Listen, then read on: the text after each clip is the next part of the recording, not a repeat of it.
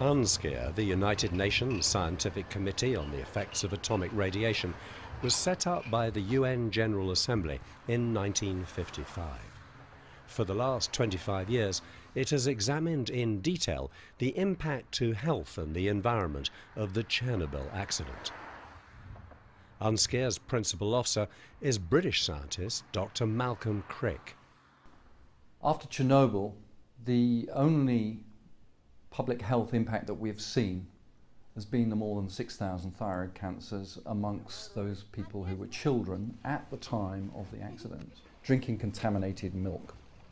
Of those 6,000 or more cases, perhaps 15 had died. It's not a very fatal disease. Thyroid cancer is caught early and treated properly.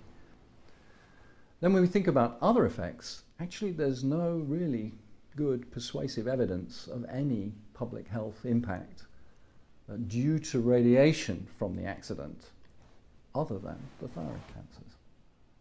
Most people find that kind of hard to believe, but in fact that's the case. Professor Jerry Thomas from London's Imperial College is a world authority on molecular pathology. She's also a director of the Chernobyl Tissue Bank, an international initiative to collect biological samples from those exposed to radioactive iodine in childhood. Work that has led Dr. Thomas to reassess her views on nuclear energy. Just in case. The health consequences of a nuclear power accident may not be as bad as we first thought. I was anti-nuclear until I started working on Chernobyl. No problem at all. The results of the studies that we carried out post-Chernobyl, which were big international studies, have not been what we might have expected from the outset. Those studies have shown that there is only one thing that we can pin down to being due to radiation, and that's the sharp increase of thyroid cancer in those who were very young at exposure to the Chernobyl accident. In the case of Chernobyl, there was a lot of iodine being released, and, very important, nobody told the population that this iodine was there and that the milk was contaminated with this iodine. Professor Abel Gonzalez from Argentina is deputy chairman of the International Commission on Radiological Protection, a body of the world's leading scientists and policymakers, which, since 1928, has set guidelines for governments around the world.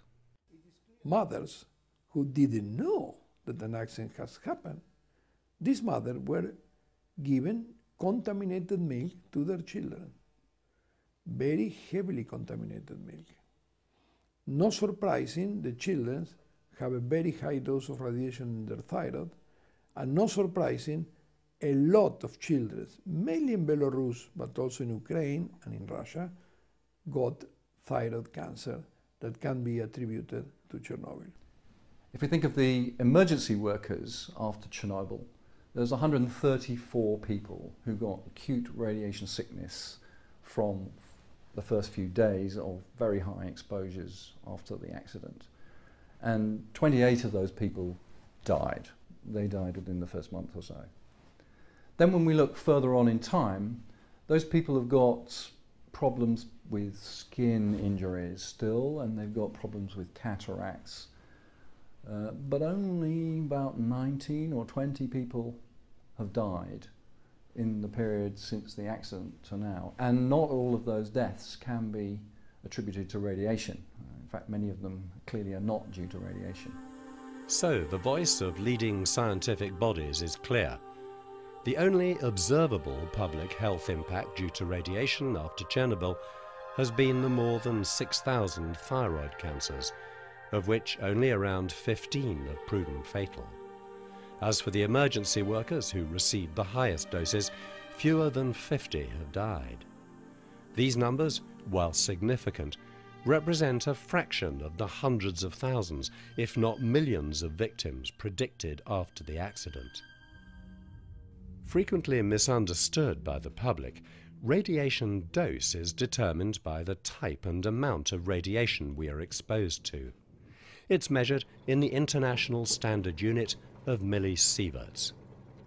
Professor Thomas on the doses received by residents living around the Chernobyl plant.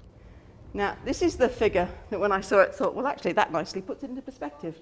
The whole body doses to 6 million residents is about 9 millisieverts, okay? So each person got about 9 millisieverts. And 80% of that lifetime dose was delivered by 2005. Now, 9 millisieverts is about what any of us will get when we go and have a CT scan. Do we sit there and panic about having a CT scan? No, we don't. And we need to make sure that we keep that in mind when we're talking about accidents like this. We expose ourselves to radiation voluntarily. We can't avoid it. We live in a radioactive world. Naturally occurring background radiation is the main exposure to radiation for most people globally. Levels typically range from 1.5 to 3.5 millisieverts per year. However, there are several places in India, Iran and Europe where doses can be more than 50 millisieverts a year. Medical procedures such as X-rays account for most of the remaining 12% of a typical person's annual dose.